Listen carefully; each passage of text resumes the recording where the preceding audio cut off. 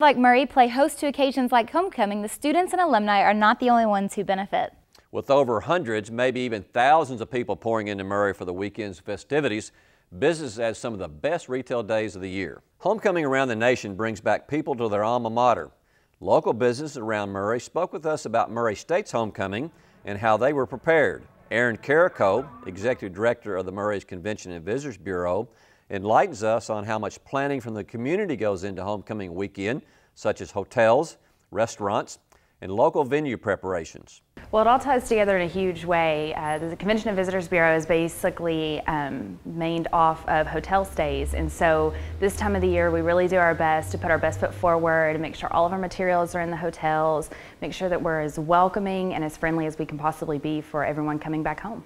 We just try to make sure that our website is as up to date as possible. We want to make sure we have the parade, any schedules that MSU have put out, make sure we have information about the game and anything that our visitors might need to know while they're here. It would be a huge detriment to the economy. I mean, it's a week-long event that really helps us. The local businesses benefit immensely. You know, the local restaurants, all of them really count on MSU's homecoming yearly. It helps in the way of, you know, when people come back from school, there's places that they want to eat and they want to go, and the places they miss. You know, for instance, dumplings. Everybody wants to go back to dumplings and get a roll.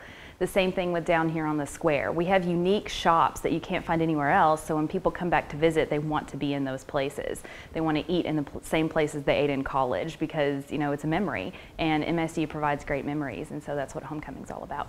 Boone Chambers, owner and operator of the Big Apple Cafe, taught us how word of mouth is important in his business and how people always come back. Homecoming is my busiest weekend of the year, period.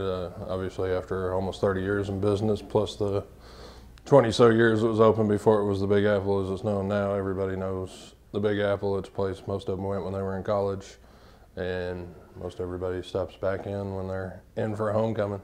Other than the obvious increase in business, I mean, you get a lot of out-of-town people that do come back, you know, for the events that are held at the university, the football game, fraternity, sorority events. So you see a lot of faces you hadn't seen in years, you know. I mean, the Big Apple's pretty constant, obviously, you know. All that stuff helps. Anything that Murray State does usually affects the Big Apple Cafe. They're kind of intertwined over the years here, so, you know, Love It Live, football games, definitely basketball games. They all have a big impact on how busy we'll be, because before and after basketball and football games, people come here and eat and drink and hang out.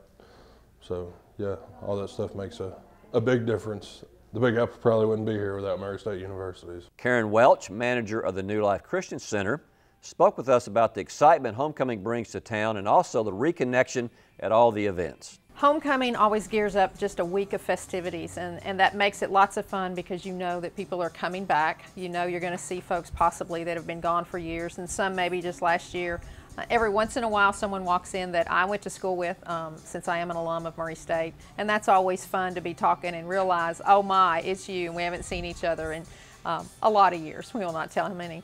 And there's so many things about that's just an annual event with homecoming. The parade coming down Main Street, and yellow mums everywhere, and you know, it's fun to look back and see the changes, and people always want to know what's happened in Murray since they've been here. And so as merchants and as people who get to live here throughout the year and enjoy the university, we know how special this is.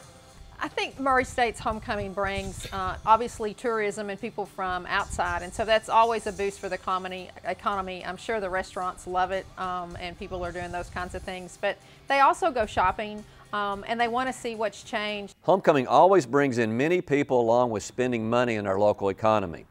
All local businesses benefit from Murray State's homecoming in all aspects throughout the weekend.